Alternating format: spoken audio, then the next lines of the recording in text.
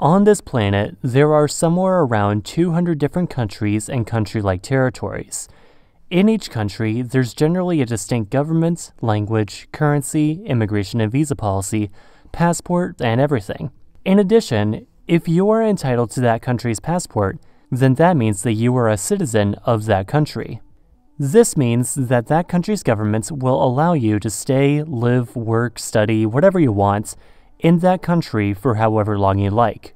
But try getting a job in another country, and even after converting currencies, plug types, address formats, SIM cards, and other things, you will still need a special permit from the governments of that country in order to be allowed to remain and work there.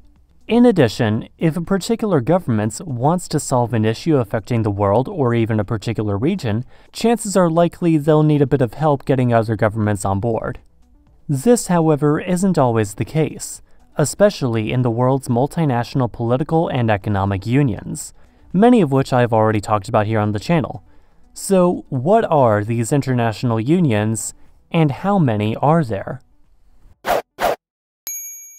First, we begin with probably the most well-known multinational union, the European Union. Comprising 27 countries on the continent of Europe, the European Union was established as the European Coal and Steel Community in 1951 by 6 founding members in the wake of the deadliest conflict in human history, gradually expanding and transforming from a mere economic union to a full-on political union where member countries' citizens can freely move to and even seek work in any of the others without having to worry about visas. In this spirit, a somewhat radical concept was also established in 1995 in the form of the Schengen area, a large bloc of 26 countries that have completely done away with any sort of border control between them, and as such, they have also adopted their own joint visa policy, which in this situation really makes sense. So going from Paris to Rome via Copenhagen is essentially the same as going from Portland to Chicago via Denver, at least in how many times you have to get your passport checked. The EU is also famous for the euro, a singular currency made to ease trade and symbolize the connections between these countries, although it hasn't always been met with flying economic success, especially in its early days. On the fringes of the EU is the European Economic Area, basically a DLC to the EU, which includes Norway, Iceland, and Liechtenstein. It means that they're kind of like EU members, mainly in freedom of movement for their citizens, but they don't get a voice in the EU Parliament, although they don't have to follow all the laws said Parliament passes. These countries all also participate in Schengen, which is why the citizens line when going through immigration at a Schengen airport reads European Union, European Economic Area, Confederatio Helvetica, or the Helvetic Confederacy, which is to say Switzerland, since they also participate in Schengen. Though it is by far the most successful example in achieving these kinds of goals amongst its members, at least aside from the unions that themselves became countries, I guess, the European Union isn't the only one of these kinds of unions, as one other notable continental union located immediately to the south is the African Union. Formed only in 2002 and based in Addis Ababa, Ethiopia and Durban, South Africa, the African Union, though it might not have yet achieved as much as the European Union has in Europe, does comprise a membership of every single country in Africa, with Morocco finally joining in 2017 after disputes regarding the membership of the Sahrawi Arab Democratic Republic. But that's a story for a whole other time. The goals of the African Union are, among other things, to achieve unity, territorial integrity, and promote peace and stability among African nations, and to promote and defend African interests on the world stage. One other goal is to establish an African economic community by 2023, with a singular currency they're thinking of calling the Afro, or maybe the Afrique, depending on how they feel, I guess, and also to establish an African central bank by 2028. Africa is currently home to numerous different economic unions, such as ECOWAS, ECOS, and several others, as well as many customs unions, notably the South African Customs Union. By the way, a customs union is essentially similar to what the Schengen area is for immigration in Europe, just for customs, so there aren't any tariffs or restrictions for goods being transported between member nations.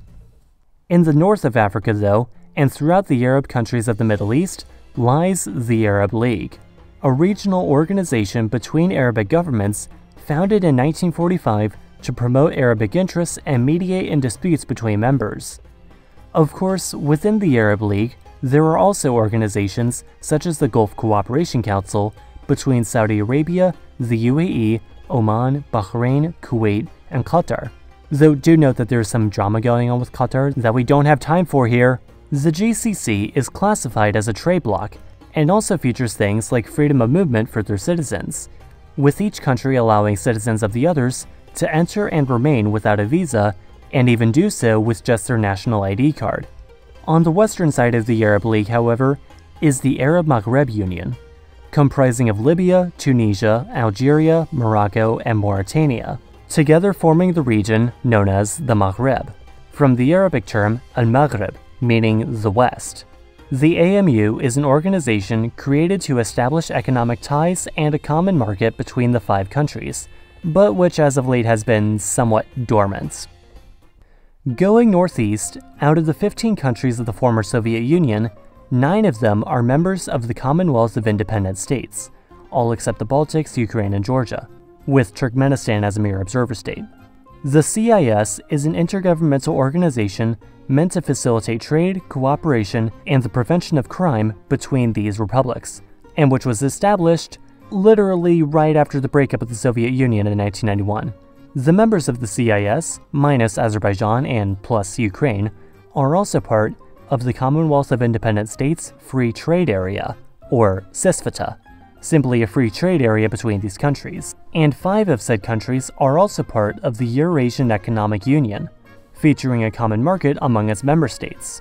Lastly in this group is the Union State of Russia and Belarus, which is basically an agreement between the 2 countries to allow their citizens total freedom of movement across that now porous 1,240-kilometer border. South America is also full of these such organizations, one of which being Mercosur, a trade bloc amongst 4 South American countries plus 7 associated members.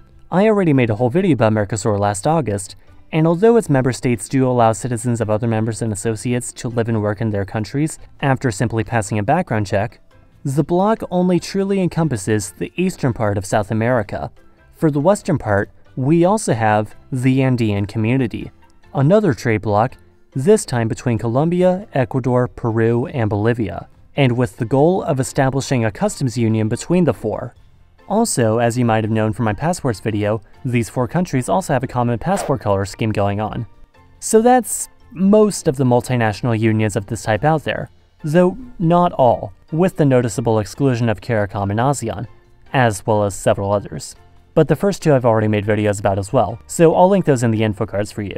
In fact, there are easily enough of these unions to talk about that I might make a part 2 about some of the lesser known unions, provided this video does well enough.